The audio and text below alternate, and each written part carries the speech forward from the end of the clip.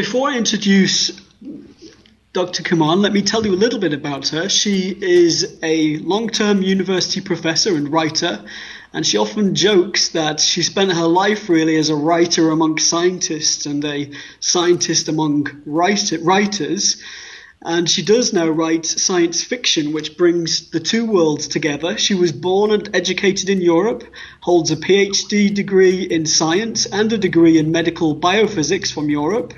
She has extended experience in teaching and popularizing science, which helps her present even complicated things in a manner that's easy to understand. She speaks more than 12 languages and that's enabled her to read ancient sources in their original language and to read the web pages of ancient history about many nations. And her knowledge of ancient texts helped her to integrate ancient wisdom and to do so in a really scientific manner. And I really enjoy Dr. Kuman's work because she answers so many questions in a very, very credible and scientific manner.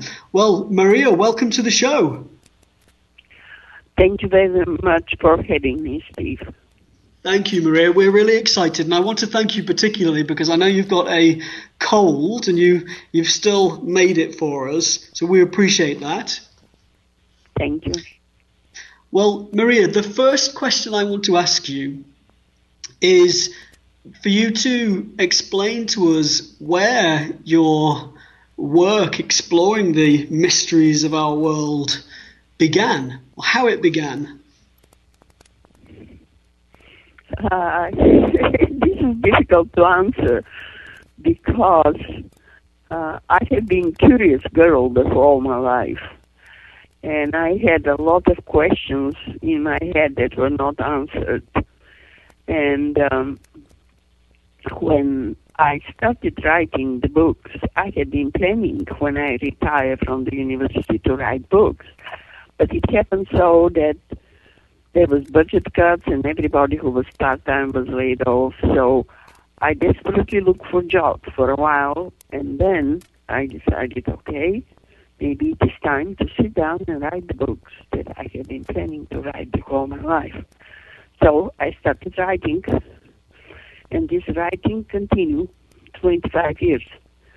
And I have written 25 books. I cannot believe myself that I reached the number 25.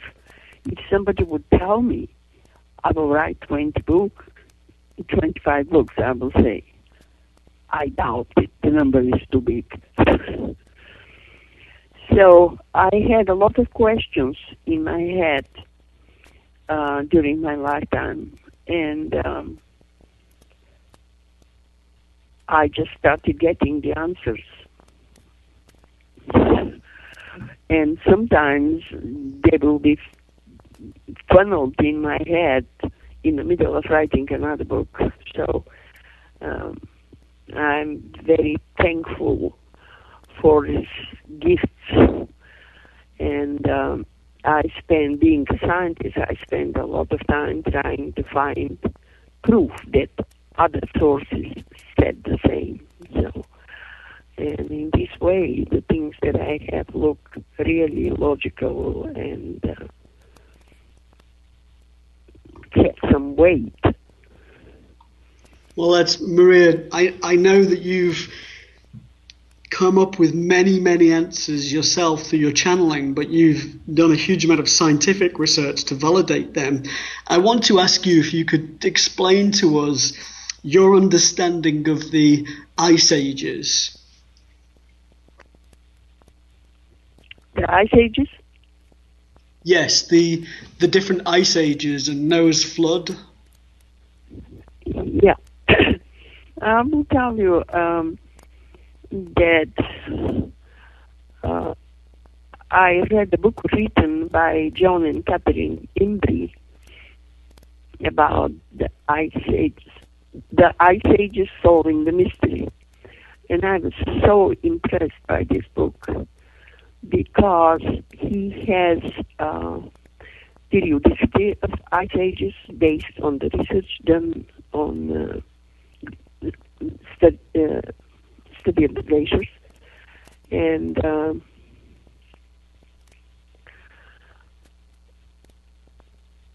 I read ancient sources that speak about periodicity of ice ages, and they give precisely what is the periodicity. And I compare with our contemporary studies of the glaciers, and the difference was 0.3%, which means the ancients knew what they were talking about. So they knew about these periodic ice ages, and they made the connection with Noah's Ark and the flood, or you made that connection? Yeah. I was able, based on study of the glaciers, to date Noah's flood. And this is the big flood that followed the big ice age. And in our study of the glaciers, the first deep minimum belongs to the big ice age. And the big ice age, when the huge polar caps, ice caps started melting, this is when the Noah flood took place. So there is this sort of validation between the ice ages and the time of Noah's flood. Yes. And I was also able to date a local Black Sea flood that happened 2,562 years according to the periodicity of ice ages. One cycle after the big flood of Noah.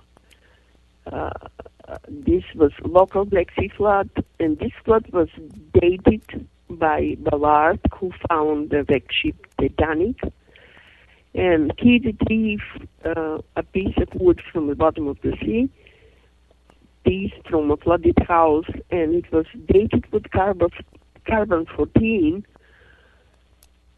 as 7,000 years ago. And there is a misunderstanding that this was the Noah flood.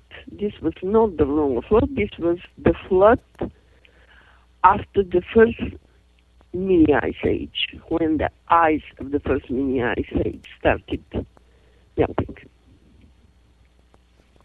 It's fascinating, Maria. And I wanted to ask if you could explain to us the connection, or explain to us through your research, the connection between Noah, and we know from what you've said that the flood did happen. We know it was associated with the periodicity of the ice ages.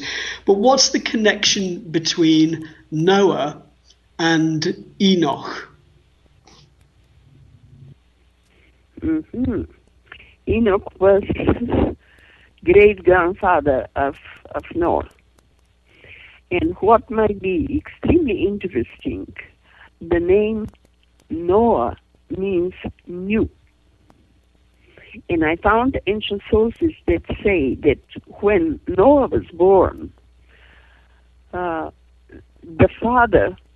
his father was very concerned that this might be not his child because it was different from the other children. And he was suspicious that his wife maybe had an affair or something. So, and she was swearing that this is not true. So he went to Enoch because Enoch knew almost everything, and asked him what this means. And Enoch said, give him the name Noah, which means new, because he will survive a big flood and he will start a new civilization, anew from the very beginning. And so, Maria, is there a connection between Enoch and the land or civilization of Atlantis?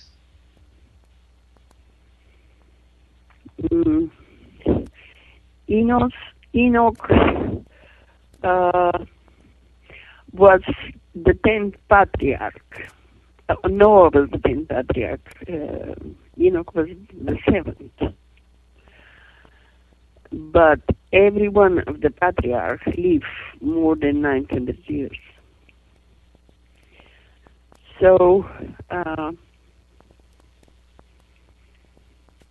starting with Adam, you pass through Enoch, and the Bible said that Enoch didn't die, he was just taken to heaven.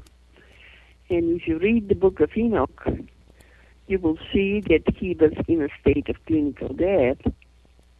And when he came back, he was telling to his children what he has experienced, and this was the basis of many, many books that he has written. The total number is 30 books. And Noah, when he was fleeing from the flood, he took 7 of the books of Enoch with himself.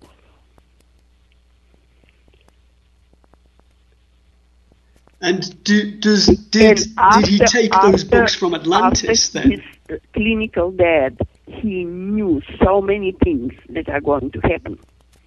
And one of them was Noah, and the other was about the Messiah called Jesus. It is in his predictions, revelations. So Enoch predicted the Great Flood. Yes, he knew about the Great Flood.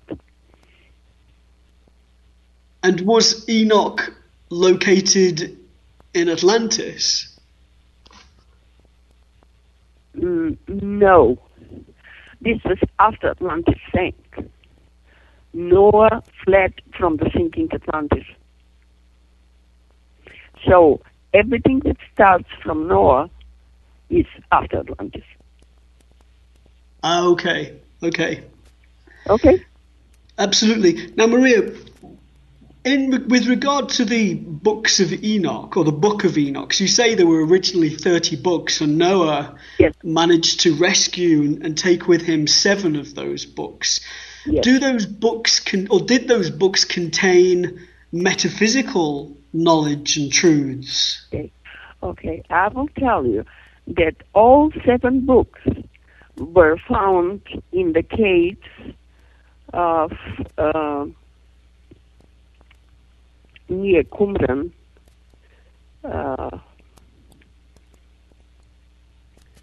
Is that where the Dead Sea Scrolls were They recovered? were found in 1947. And what is very interesting is that I read Encyclopedia Freemasonry, published in 1912. And it was written there about the 7 books of Enoch that Noah brought from before the flood. And as you can see, these 7 books were found in 1947, 45 years later. Isn't this amazing? Absolutely. And they, am I right in saying or thinking that they contain metaphysical truth? I don't know what to say metaphysics. We need to define the term metaphysics because I'm a physicist, okay? And many of the things that were called metaphysics, because our physics was not developed enough to explain them, they were mocked and thrown out of physics.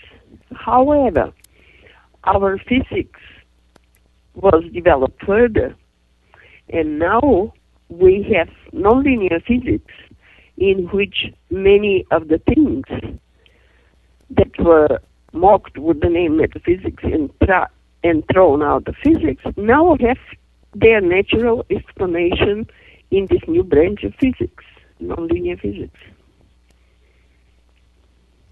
And could you give us a couple of examples, Maria? Example are the energy vortices and anti-vortices of the sun, earth, and man. we have the same type of nonlinear electromagnetic field which is organized in absolutely the same way.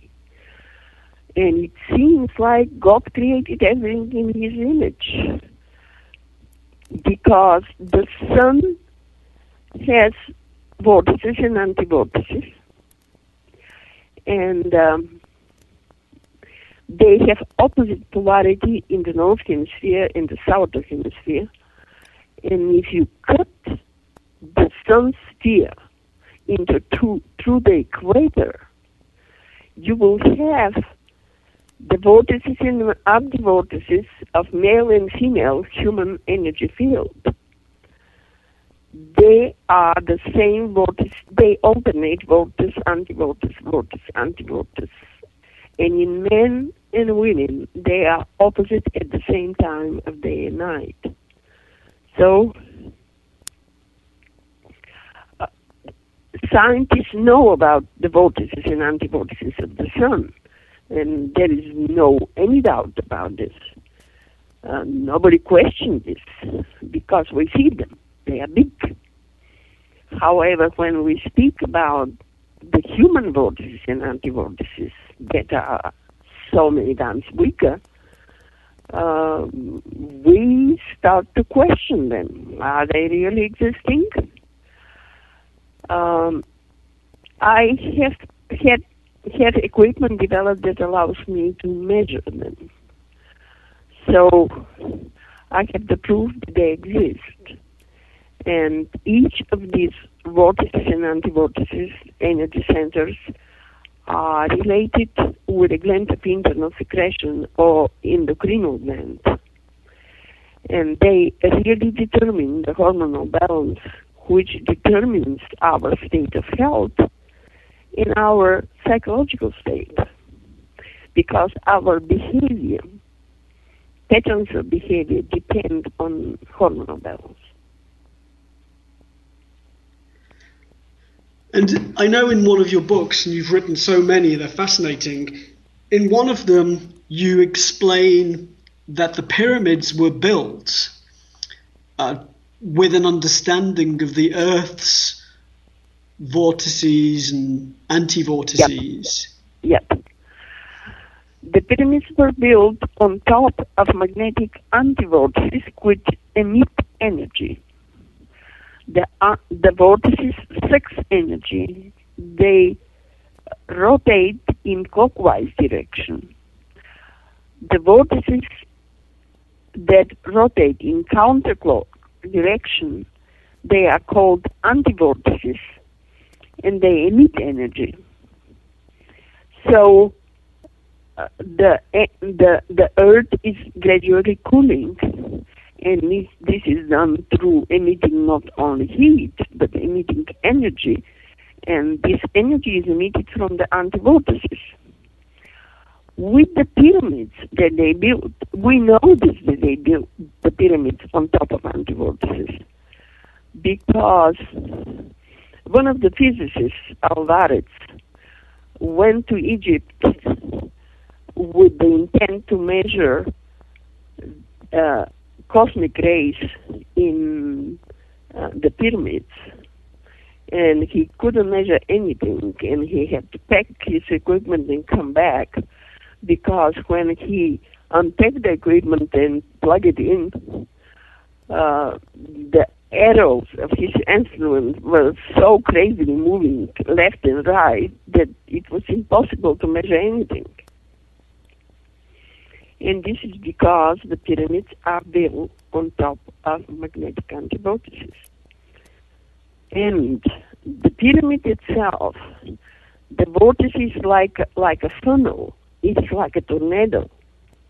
And it rotates counterclockwise. And when you have pyramid on the top of it, the pyramid collect the cosmic rays, the cosmic energy, spin it in clockwise direction, and in this way annihilate the anti-vortice. So the pyramids were built with the practical purpose to decrease the destructive energy of the anti-vortices on Earth. So they were built to help prevent Yes. cataclysmic disasters, natural We disasters. will have. They are built in the equatorial area. There are many pyramids. They are not only in Egypt. There are many pyramids in China. There are pyramids in Bosnia. There are pyramids in Italy. There are pyramids in Central America. And the northern part of South America, including North America. And the purpose is to decrease the destructive energy coming from the earth. And if these pyramids were not built, we will have a lot more earthquakes and volcanoes active.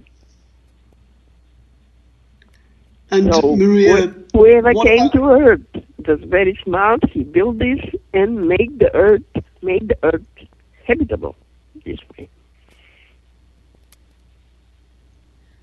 what about the Sphinx, Maria? What does the Sphinx symbolize? Why was that built? What? I was asking, what about the Sphinx? Why was the Oh, the Sphinx Sphinx. built? Yes. Yeah.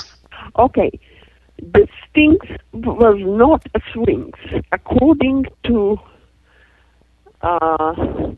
metal plate, which is in the Museum of Cairo, the Sphinx used to be a lion. And there is a lot of erosion on the body of the Sphinx. And the head of the lion was destroyed by a lightning, according to this ancient stone plate. And then Khufu decided to put his head on the top of the lion. And he put a plate in front of the lion, which was now called Sphinx. And if you look at them, you will see that they are from different material, the plate and the head, and they don't have the erosion that the body of the Sphinx has. But if you think of it, the Sphinx is now in a desert. The fact that there is so much water erosion on the body means that this Sphinx has been there very, very long time when the climate was different. And the climate was different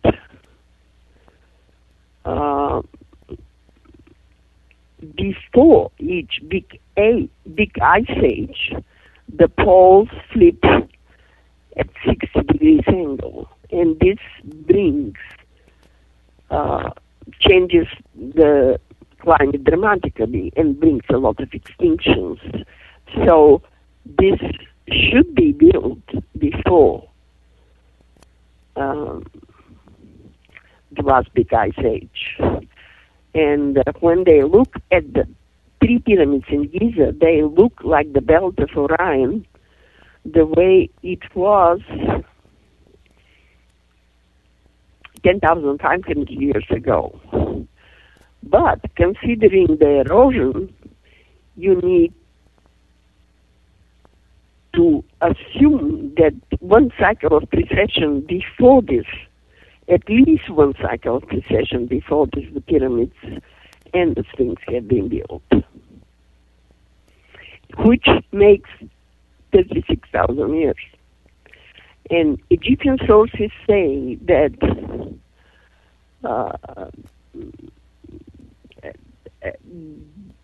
these pyramids and the Sphinx complex were there long before the pharaohs, very long before. And I have in the book number cited that shows that based on their ancient statements that probably they had been built at least 36,000 years ago. And do you believe that there's a connection with the age of Leo? The big ice age, when the poles flip at 60 degrees angle, the climate changes dramatically. That brings a lot of extinctions. Not only this, the Earth is flattened at the poles. Imagine what will happen if the poles flip at 60 degrees. This happens only during Leo age. The Earth needs to be flattened at the new poles that are at 60 degrees angle to the old one. This causes so much volcanic and seismic activity, so much ash is emitted in the air that the sun cannot reach the Earth's surface, and the Earth becomes frozen in 2 to 3 days, they say. They found mammoths in Siberia with still fresh subtropical vegetation in their stomach, which means they didn't have time to digest it. But this means that Siberia once was subtropical climate, and now it's a frozen land after the last flipping of the poles at 60 degrees 12,500 years ago. And Maria, when, according to your research, will the poles flip again? Obviously, in the next time we have the age of Leo. Yeah. Yes. The poles will flip at 60 degrees, and we will have big ice age in the next Leo age. And that's why I believe this sculpture of the lion was built as a warning. Mind the Leo age, it is the most destructive. This remains until today the largest sculpture on Earth. It's the fascinating, next Maria. Leo age is going to be 15,000 years from now, so you don't need to worry about this. It's not going to happen during the interview. Well, Maria, I want to ask you again about humanoids and humanoid species. So we know of folklore about a Bigfoot, for example, and there's a man in Texas who claims that he shot and killed a Bigfoot last year, and that he's going to put that on display or going to go on tour with the corpse. I think it's quite sad that he would have killed that.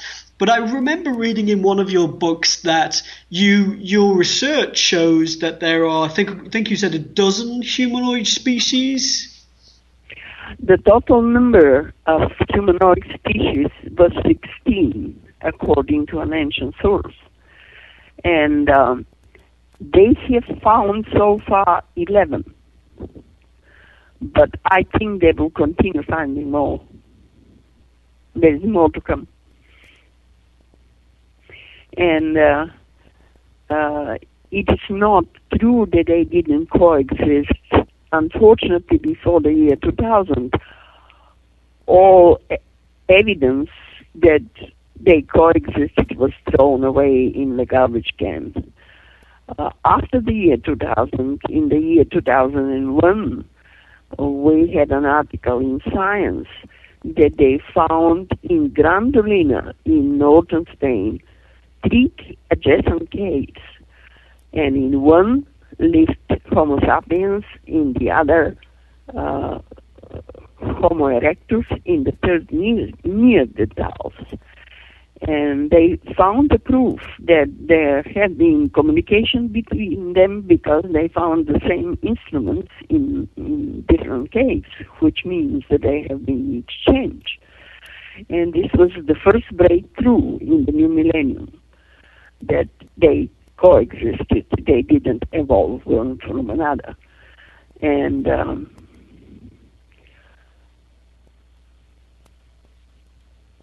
It's extremely interesting, Maria. I wanted Yes, to ask you, and Maria. now, as you can see, with genetic studies, they are finding that we have Neanderthal genes. So it was not only the instrument that was exchanged. There have been more than this. It's fascinating. Maria, we're going to take a short commercial break, and then when we Okay. come back, I'll be asking you more questions and getting more insight from you. Okay. We'll be back in a moment. A new era in psychic services has begun. PsychicAccess.com. You can connect with our psychic advisors by telephone or chat 24 hours a day, 7 days a week. All of our psychic advisors are interviewed, fully verified and accuracy tested, assuring you quality service. We're living in some very troubled times right now. More and more, the world's problems are affecting us on a personal level. You don't have to deal with this alone. Our highly accurate psychics, caring advisors and talented mediums can help with situations you are currently experiencing and can let you know what the future may hold for you. All new customers get a free 6-minute reading. All you have to do is register. Why not visit us now and get a free reading at PsychicAccess.com. Welcome back, Maria, after the commercial break. Maria, in all of your research, and I know you've spent many, many years researching ancient texts and doing your scientific validation, but I want to ask you, what connections or correlations did you find between, for example, the Bible and, I think we've lost Maria for a moment, actually. I think we've lost our connection. And Doug's going to get us back. Stephen, are you online there? I most definitely am. And I was thinking of asking Maria about the ziggurat, which is another fancy pyramid. All of them? Okay. Okay. Thank you. Well, Maria, sorry we lost you there for a moment, but we're back. And my next question for you, Maria, is this one. In all of your research, can you tell us more about what you read in the Bible and your understanding of the things that some of the things you've shared with us?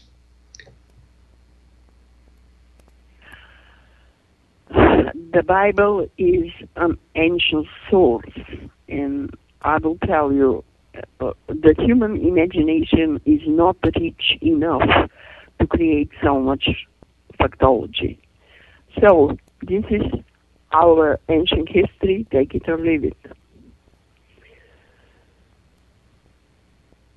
And there are books, like the books of Zenon Kosidowski, in which on one page it is Bible text, and on the next page it is archaeological finding and proof that what is written in the Bible existed.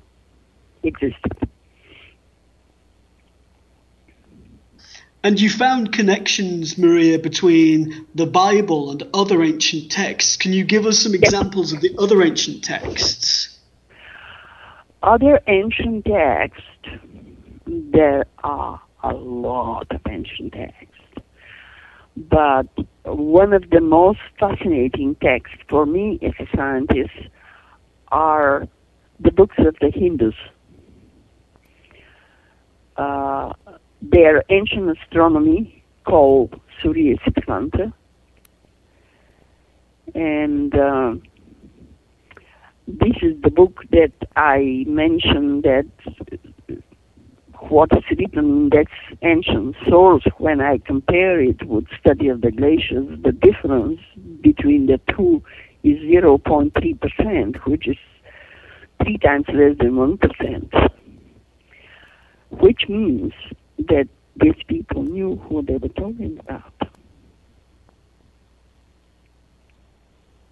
It's incredible how, in actual fact, over the years... It's incredible, and I will tell you that during the Ice Ages, the Ice Ages are called Dark Ages. The human brain, and it is not because only of the cold, it is because our brain activity depends too much.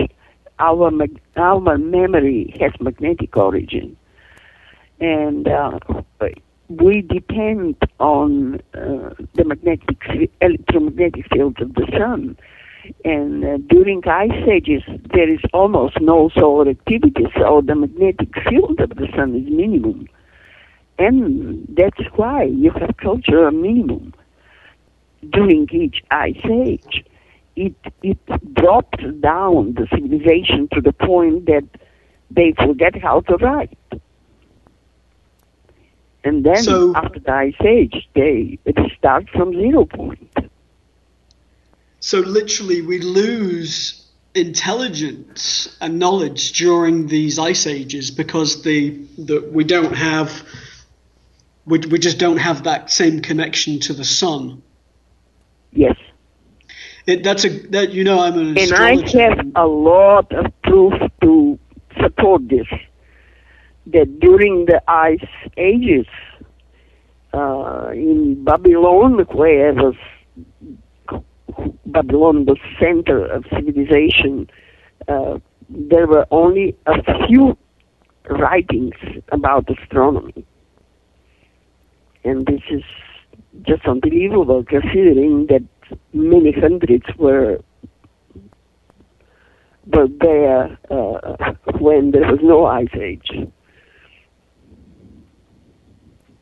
And so can you help us understand, Maria, where we are now? So at this time, it's the beginning of 2014, where are we on this spectrum of different ages? Okay. According to study of the glaciers, we are moving to further warming, and this is part of the natural cycle. If we have contributed in some way to make the rise of the temperature much steeper,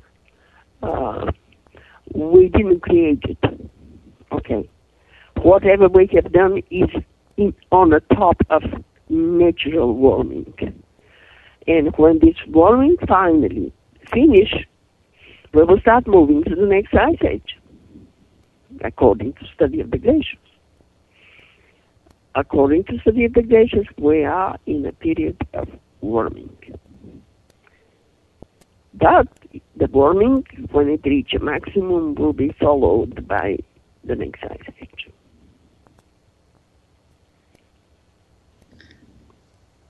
How about life on other planets, Maria? Do you believe that there is life on other planets out there? Of course. It will be too narrow-minded to think that we are the only species in the universe. All the more that the Hubble telescope is discovering more and more planets orbiting stars. So I can tell you as a physicist and scientist that life can be expected on planets that have electromagnetic field, because electromagnetic field will be catching the ions from the solar wind. That's what our Earth magnetic field is doing, and that's why we have the ionosphere. And this ionosphere is protecting code for our Earth. Without this protecting code, without the magnetic field that catches these ions and the ions protect us, without the magnetic field, the solar wind will blow all the atmosphere, and the Earth will be that planet. And if you look at the planet Mars, it is an old, cold, and dead planet. There is no atmosphere. And it is absolute illusion to think that we can go to Mars, create atmosphere, and live there. You cannot. If you create atmosphere, the solar wind will blow it up, blow it away. I remember, Maria, that in one of your books, I think I'm right in saying that you felt that Mars, in fact, doesn't originate in our solar system. What about the solar system? I remember reading one of your books. Yeah. There was one planet that you felt originated from elsewhere. In other words, it didn't naturally belong in our solar system. Was that Mars? Yeah, it's Mars. Because it does not have liquid core. It is much, much older. According to the magnetic studies of Mario Acuna, who dated lava or melted rocks, when they solidify, they register the magnetic field. So they found in the southern half of Mars, in the southern hemisphere of Mars, two craters, huge craters from huge meteors, and they didn't find any magnetic properties in the rocks that were melted by the meteors, which means that these meteors hit Mars when Mars was a dead planet with no magnetic field. And according to calculations of Mario Acuna, this happened 4 million years ago, 4 billion years ago. And because our Earth is 4.32 billion years, this means that Mars didn't originally belong to our solar system. And there are ancient sources that say this, and one of them is Surya of the Hindus, the ancient astronomy of the Hindus. Maria, I was reading about the Anunnaki, these giants that apparently lived or live somehow on our planet. What can you tell us about the Anunnaki and aliens or other civilizations visiting our planet in the past? Wow. In the Bible it is written, and in many other ancient sources it is written, that the planet was visited by sons of gods which mated with earthly women. And the offspring of this mating were the giants. So in the Bible there is quite a bit of information about the giants. And they found, I have this in one of my books, they found on the territory of Israel, they excavated bones of a giant. So, of course, this was immediately pronounced hoax. But I truly believe that the giants were the offspring of these sons of God that made it to earthly women. So you do believe that the Anunnaki walked our planet? Mm-hmm. Yes. And they would not be, would you say they were one of the, I think you said 16 or 18 species? The Hindu ancient astronomy, Surya Siddhanta says that this is the astronomy of the demigods who were our fathers. So this is another source that says what the Bible says. that they were demigods? They were called gods because they were very advanced in knowledge and technology. They were called demigods, almost gods. And they were worshipped as gods. I know that including whatever they brought to planet Earth, it was considered holy. I know, Maria, that when you wrote about Noah and the descendants of Noah scattering in all directions to Egypt, Mesopotamia, Middle Asia, etc., bringing advanced knowledge, you then looked at languages and the similarities or connections between the linguistic roots. Could you tell us a little about that and how that demonstrates that Noah... This demonstrates that we have common origin, in many ancient languages: Aramaic, Hebrew, Sanskrit, Tocharian, Sumerian, Gaelic. You have the same word, Kuman, which means spiritual man. My family name is Kuman, so I had to dig out what it means. It means spiritual man in all ancient languages. In Hebrew, when they worship God, they will kneel and get up. Kneeling was kiwi, get up was kum. And from here came kum, as somebody who is spiritually up. And two nations still speak Sanskrit. The Lithuanian language is Sanskrit, and the Koreans have a lot of Sanskrit words. Both these nations have the name Kum, and the meaning is spiritual. And I was amazed to find out that these ancient languages, which we consider extinct, they still have a representation here and there, and there are nations that are still speaking them. And I think that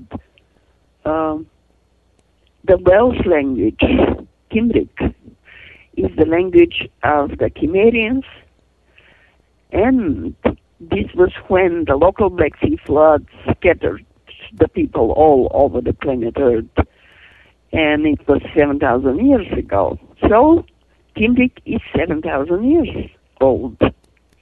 This is the oldest language still spoken. And I spoke with Welsh people, and they said, unfortunately, the language will not exist much longer because the new generation does not speak Welsh, and the old generation is dying. Another representation of the Sumerian language is the Lithuanians. They speak Sanskrit, not Sumerian. Oh, Maria, so we consider Sanskrit that language, but Lithuanians are still speaking Sanskrit. Yes, well, Maria, we only have a couple of minutes left, but I have to ask you this last question because this fascinates me. What is the connection between the Celts and the Native American Indians? Oh, I have a whole book written about this. Celts in America before Columbus, the origin of the Native Americans. I found tribes that came from Asia. I found the same conglomerate of tribes in Asia, and I found the same conglomerate of tribes here in North America. And when they came through Bering Strait, they came during Ice Age. They could walk between the two continents. They settled around the Great Lakes, and they were Celtic tribes, the so-called Celts. They were called Tohari when they lived in Asia. When they started moving to Europe, they were called Celti, which in Greek means strangers, and the Romans called them Galli, which in Latin means strangers. They lived in Middle Asia for 5,000 years, so nobody remembered who these people were. And they were the Celts, and the Celts were a mixture of many, many tribes. And the tribes that live around the American Indian, so-called American Indian tribes that live around the Great Lake were Dakota, who were probably descendants of the Daki, which were Aryan tribe, and Iroquois probably came after the collapse of the Empire of Irnik at 600 AD. So they came to America 1,000 years before the settlers came. And that's why they were called Native Americans. There's no such thing like Native American. They all came at different times from different parts of planet Earth. And the Cherokee are the southern branch of the Iroquois. So the Cherokees are Celtic tribe too.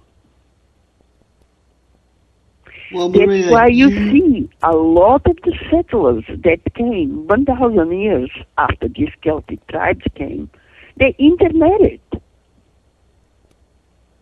They intermarried because we have this feature. We're attracted to people that look like us. Can you see? The settlers were attracted to the Cherokees because they look kind of like them. Because they were genetically connected. If you go far enough, you will find this.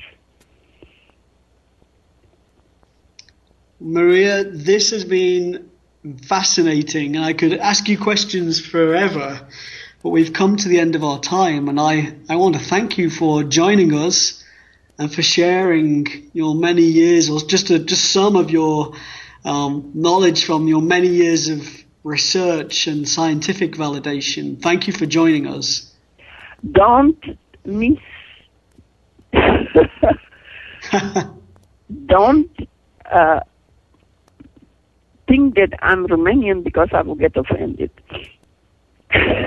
No, I know you're not from Romania. But you've got amazing knowledge, Maria, and I'm really grateful for you taking the time to join us, particularly when you're not feeling well. Okay. Thank you very much for having me. I highly appreciate this.